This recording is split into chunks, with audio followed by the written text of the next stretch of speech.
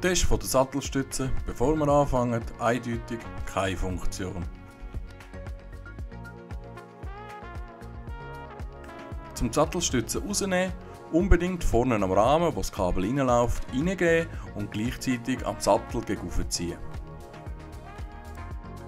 Dass die Sattelstütze ausgehängt werden kann, vorne am Lenker die Stellschraube gegen innen drehen, sodass man Reserven bekommt, dass das Kabel gut ausgehängt werden kann.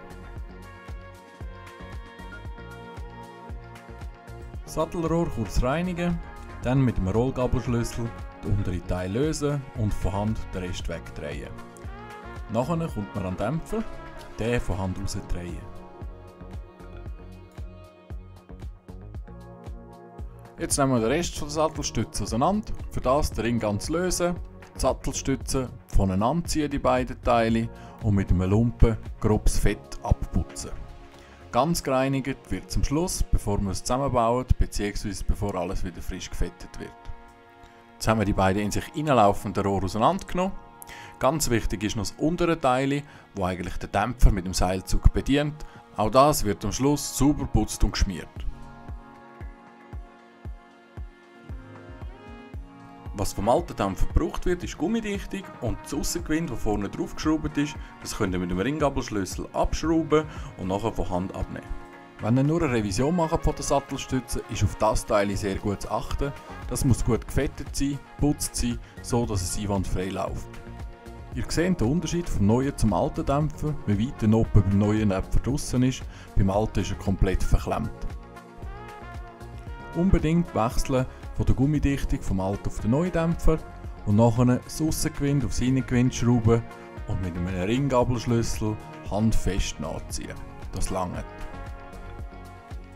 Jetzt mit dem unteren Teil der Sattelstütze aufschrauben und testen. Das ist eigentlich die Bewegung, die der Seilzug macht vom Lenker. Wenn das so funktioniert, ist das einwandfrei.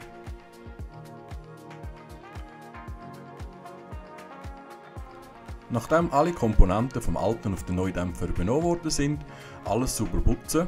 Ich brauche für das Bremsreiniger, der ist perfekt, um das ganze Fett zu lösen. Auf den Ring unbedingt achten, den kann man zum Putzen entfernen. Unbedingt schauen, dass er nicht verliert. Nach der Reinigung den Ring richtig wieder aufsetzen und schauen, dass er sitzt. Das Innenrohr mit gutem Bremsreiniger einsprayen und mit einem Lumpen mit Hilfe eines Schraubenzieher mehrmals durchstoßen. Am Schluss noch den unteren Teil der Sattelstütze gut einsprayen. Da ist darauf zu achten, dass der Bremsreiniger die Eigenschaft hat, dass Kunststoff verfärbt, was hier egal ist. Das Gewind auch gut rausputzen, so dass wir es nachher einfetten und es wieder gut greift.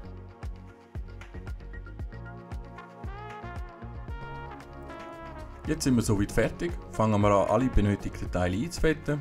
Für das fügen wir zuerst ohne Fett den Dämpfer ins Sattelrohr ein und schrauben den handfest an.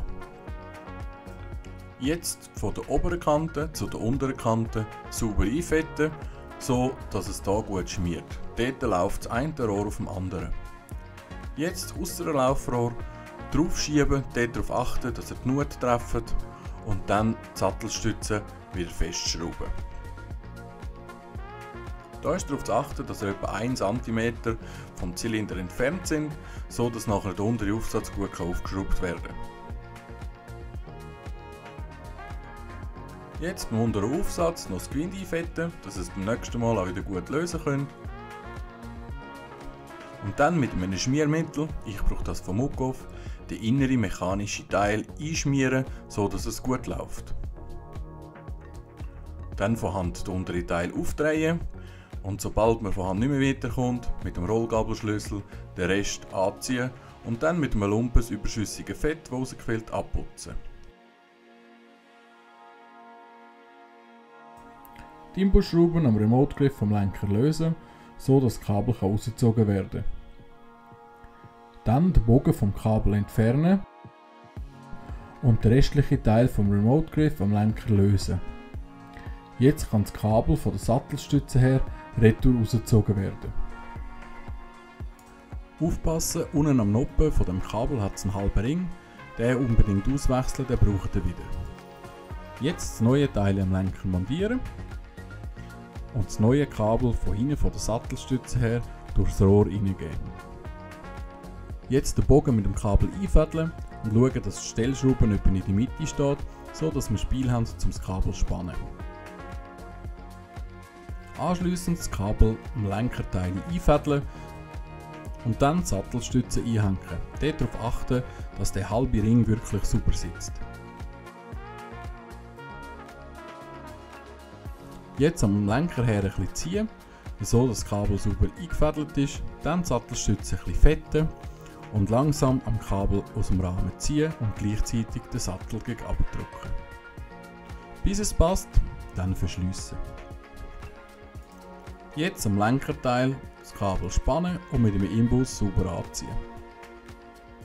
Am Schluss die Drahtseile etwa 3 cm hinter der Imbusschraube abschneiden und mit der Aderendhülse abschliessen.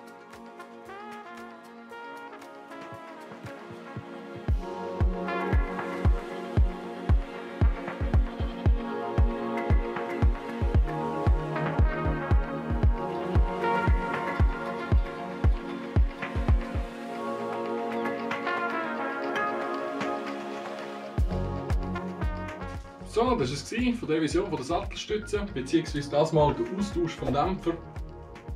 Wenn man es aber natürlich flicken kann, immer probieren flicken, sonst für 35 € gibt es einen neuen, bei Bike-Onlineshop.de. Den Link habe ich natürlich in der Beschreibung eingefügt. Den Hebel hat es auch gegeben, es sind 2 Giant-Produkte.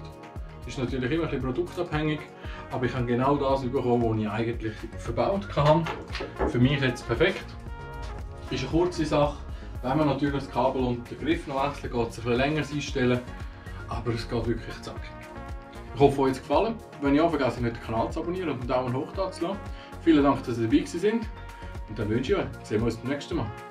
Peace.